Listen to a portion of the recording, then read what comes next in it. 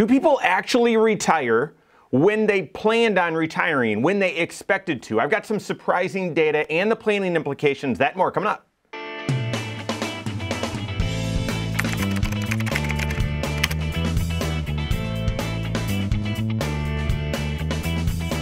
My name is Mike Bernard. I'm the host of the Wise Money Show. I'm also one of the certified financial planners right here at Korhorn Financial Group. Make sure you hit that subscribe button, turn on notifications, and smash that thumbs up button. So when do you want to retire? Is that date or that age crystal clear to you? And how confident are you that that's the date when you're going to be done? Now, I'm in my early 40s, and so I don't know. I don't know, and a lot can happen in the next 20 years or so. So yeah, I would say I'm not really sure. I have a certain age, mid-60s, and sort of planning for that, but it's probably flexible. And obviously, the age at which you're going to retire plays a big role in how much you should be saving right now. For example, if you wanted to be done, many people, gosh, when they're young, they think, I want to retire at 55. I don't know what it is about 55.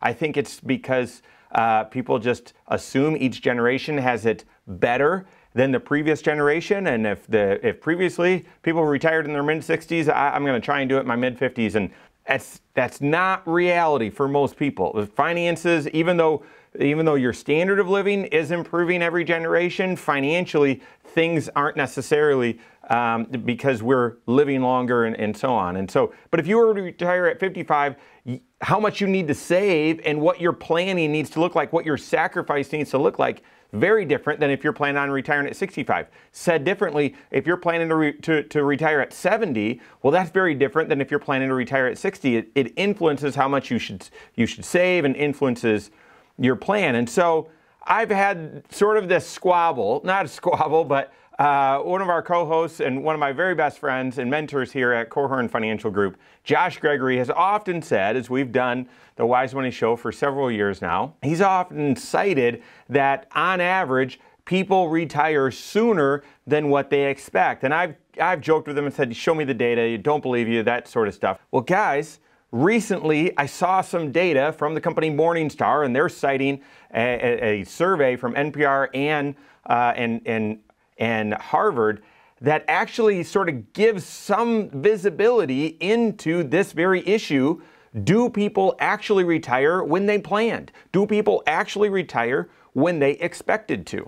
Okay, so as you're approaching retirement, you start getting that vision of, yep, I'm going to retire at the end of this certain year, or when I turn this age, and so how precise, how precise would I need to be? Would I need to know the exact month or the exact year?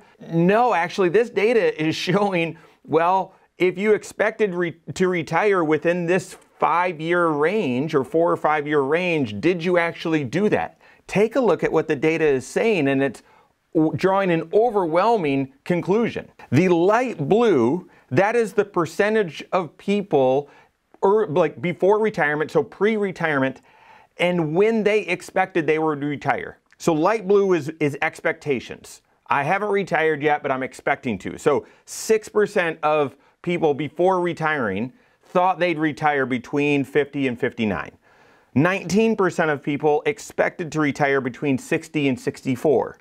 The vast majority, so 42% of people expected to retire between 65 and 69. 15% expect to retire in their 70s, 3% in their 80s, and 16 didn't know. So that's the light blue. That's before retirement. This is what I'm expecting. This is what I've been shooting for. Now, I don't know, was this survey done when people were in their 20s? I doubt it. I'm sure it was, late 50s or something like that, or in their 50s when retirement planning is really sort of getting some traction. But in the green, that's when people actually retired. So only 6% of people expected they would retire in their 50s.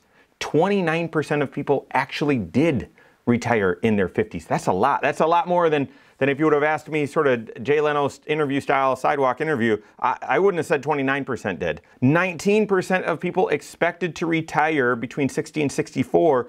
31% actually did. Let me say that differently. 60% of people retired before 65, whereas only 25% of people expected to retire before 65. Are you as surprised at that data as I am? Turns out Josh was right, and Josh is always right. He's a genius.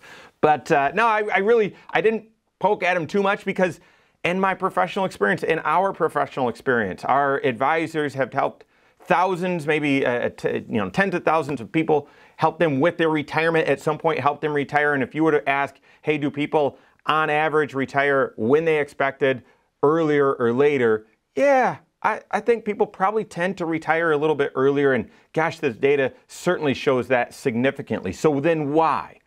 Why? And then we'll get to the planning implications. Well, it certainly could be something positive. It could be that, well, I expected I need to work longer, and you know what? I was financially ready. I was financially ready early, and I was able to be done. That's possible, seen it happen. Could have, I received some sort of inheritance or financial windfall, and yes, I am ready.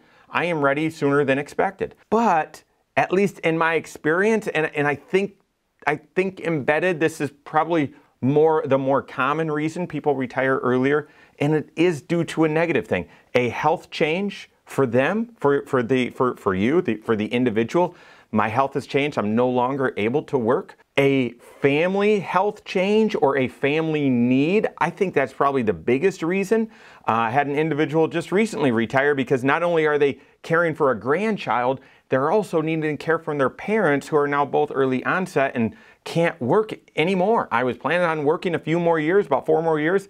I can't juggle all of this. My family's higher priority than work, and I'm gonna need to financially figure this out because I've got to care for them. Or I've seen this a lot that, my job has changed so much, I'm not able to keep up with it. I thought, and this is more for the people that were expecting to work until their late 60s or 70s.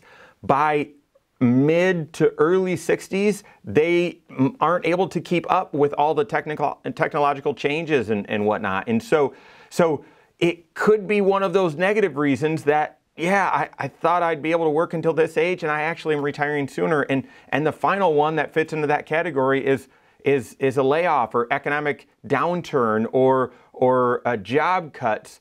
And when your job is cut or your hours are reduced or something like that changes late in your career, I see a lot of people that just say, it's too late for me to go find another job or find another employer. Who's going to hire me, and will I want to go through that learning curve? And I'm just going to be done. So for whatever the reason, what can we extract from this data and apply to our financial lives and our financial planning?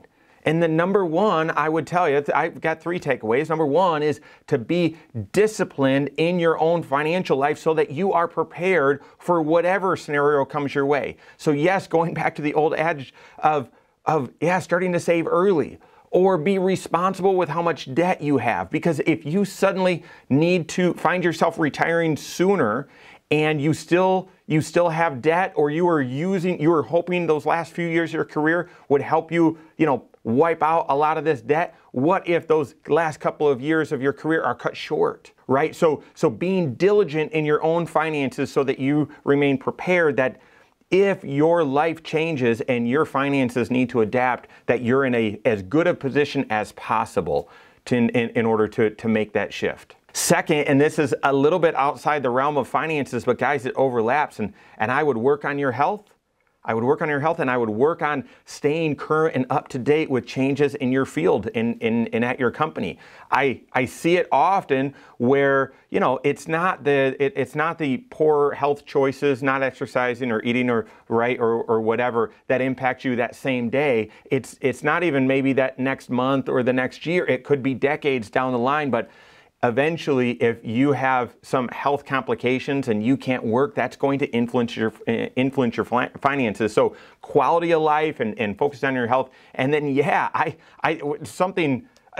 the vast majority of people are very frustrated with the technology that their company uses, that their office uses. And if you're later in your career and that the most recent technology change or software change is one where I just can't get it. It's so frustrating. Why does it work this way? Why can't it operate like the old one? I would encourage you, stay current. get over the hump with that technology, because you never know when the next one's coming, and that one might be the one where you say, okay, I can't do this anymore, or I'm less effective at my job, and then our downsize. So staying current on your health and staying current on or staying healthy, focusing on your health and current with your job, that can help with this as well. And then finally, I wouldn't draw the conclusion that you need to, well, I'm planning to retire at 65, so I might as well just build a plan for 63. You could do that, but I feel like there's no stopping that. Well, then if it's 63, you might as well plan for 62. And if it's 62, might as well plan for 61.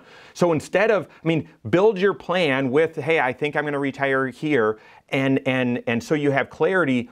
But then I would do the stress testing to see, well, what would it look like if you needed to be done 2 years earlier? What sacrifices or adjustments would you need to make?